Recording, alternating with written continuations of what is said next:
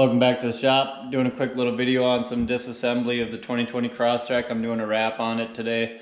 So I'm going to be taking out this fog light. Show you a quick video on how to do that.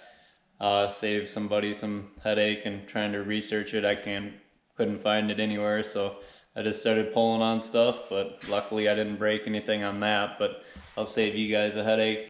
Make sure you hit the like button, subscribe to my channel for a lot of videos coming.